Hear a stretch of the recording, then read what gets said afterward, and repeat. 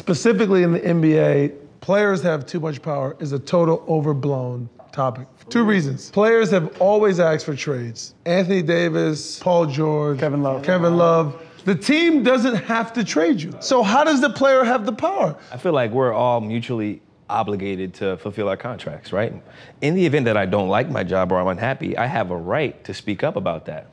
You have a right to fire me if you're my boss. You have a right to trade me, but I have a right to speak up as long as I'm still fulfilling my obligations and doing my job. Look at what New Orleans was able to do by trading AD. You get all those first round picks. You get Zion. You get this nucleus to where you reload a lot better than you would have with him walking for nothing.